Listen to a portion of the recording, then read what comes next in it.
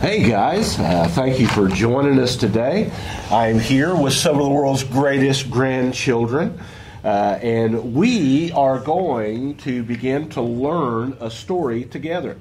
And I thought it might be good to have them with me because this is a story I will be doing this week at an advanced training. It's a story I've never done before. And so I was curious as I was looking at the story because I have not remembered it yet.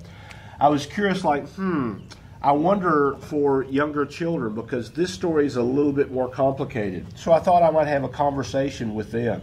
So thanks for joining us and stick with us as we learn a brand new story about prayer.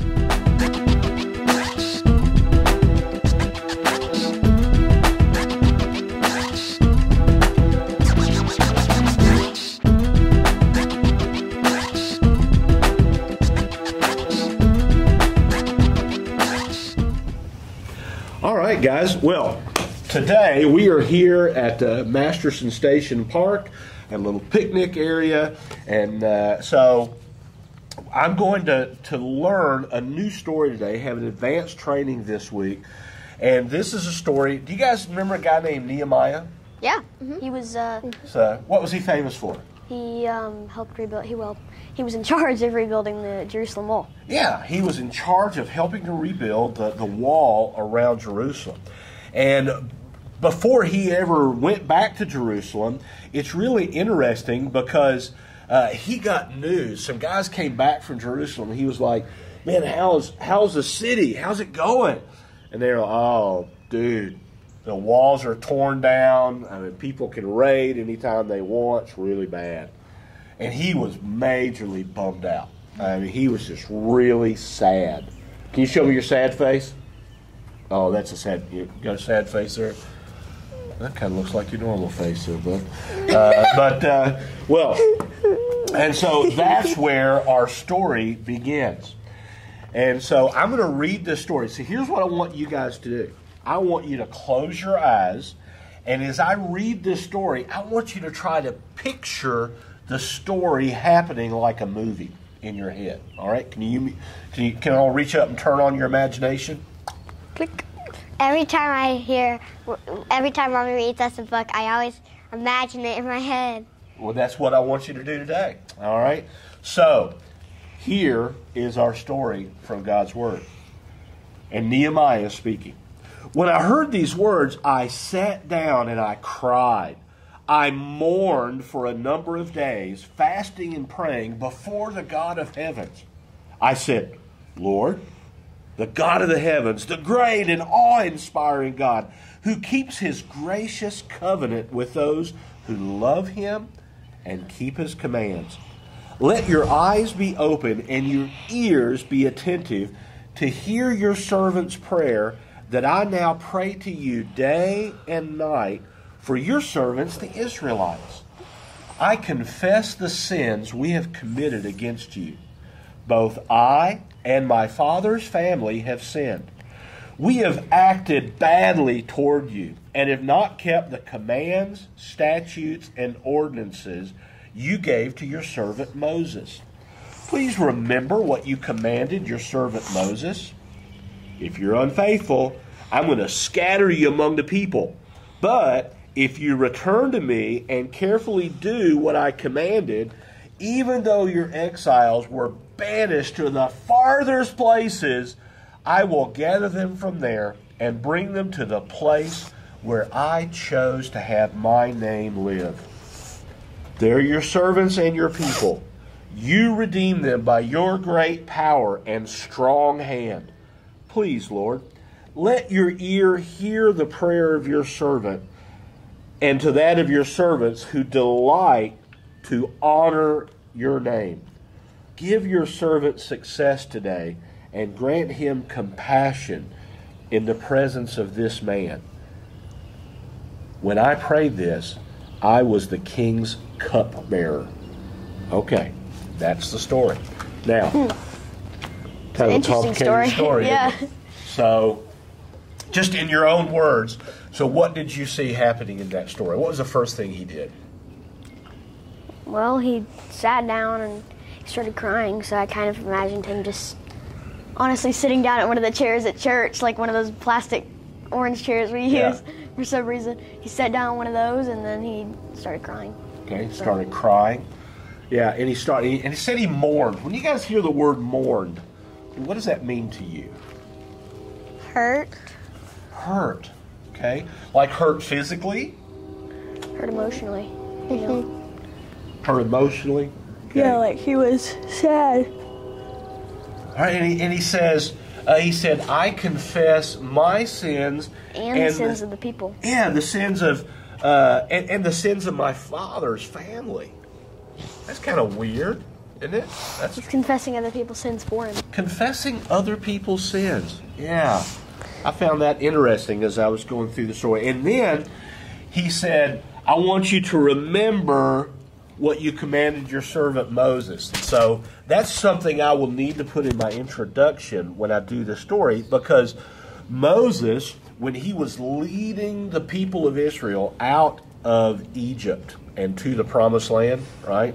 Yeah. God made a series of promises or covenants with the children of Israel. And he said, if you do these things right, then God's going to bless you. But if you do these things wrong, then this is the judgment that's going to come. But There's if you redemption. change your minds and get it right, then there's redemption. That's a great word, redemption.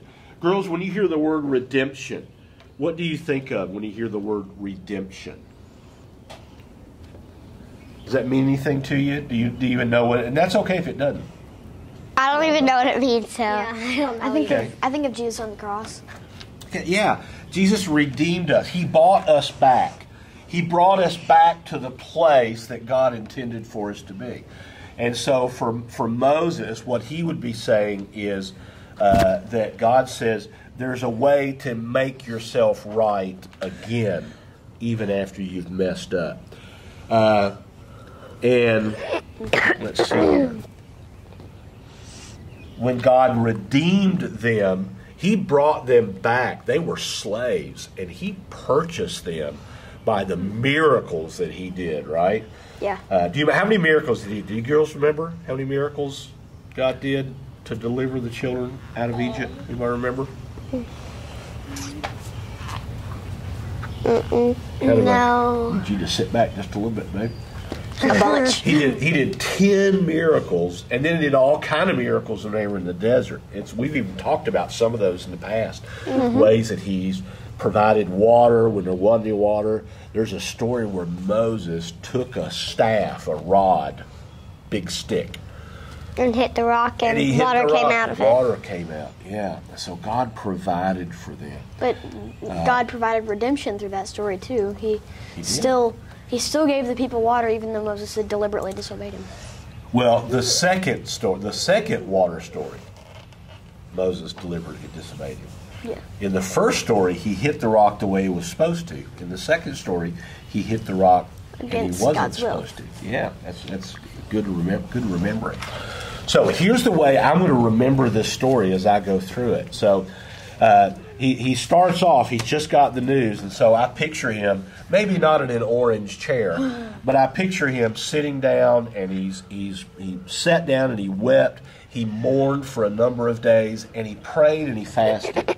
So what's fasting? Where you don't eat for Like, sometimes 40 days, sometimes. That'd be Sometimes a long time 3. going without eating. isn't it? Yeah. God fasted for 40 days. Yeah, Jesus fasted for 40 days. You know, But that's not impossible for him. Uncle Bubs and Granny have both fasted for 40 days. I didn't know that. Yeah. So, but then he starts, I'm going to look at this because then he starts off praying.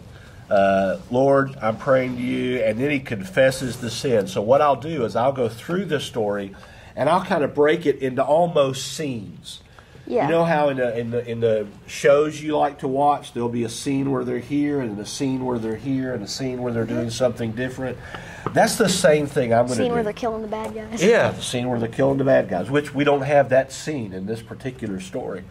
But I'm going to break this up into scenes.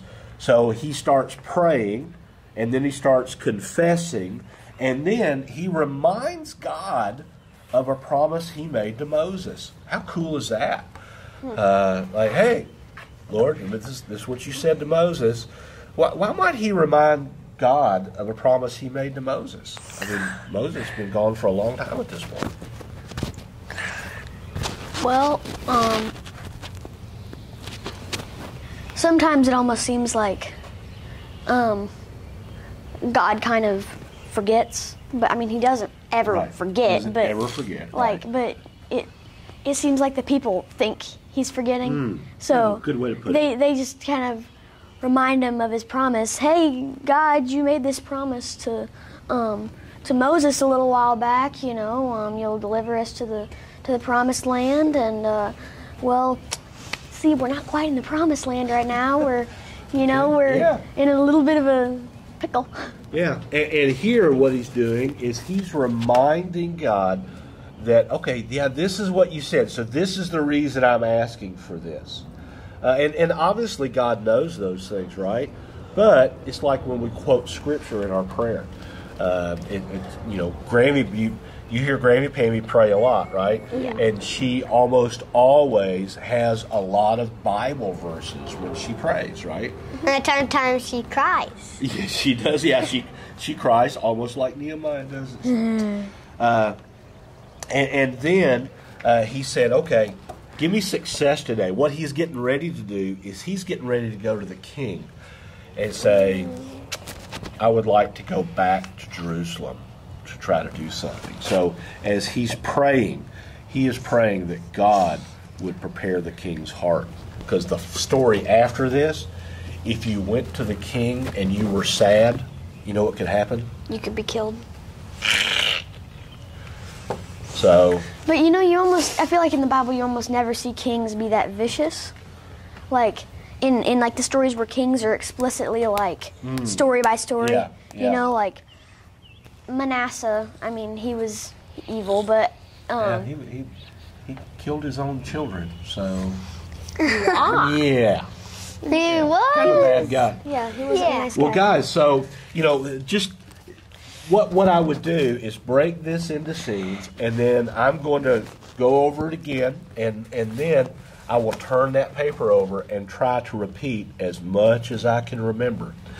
And what I'll do is I'll do that 4 or 5 times until I have the story down a little bit, and then I'm going to start going through the story section by section, and I'm going to ask some of the questions that we ask in simply the story that Elijah has learned. I'm going to look at the different characters and what they're saying and what they're doing, and what did they have other choices? Could they have rephrased it?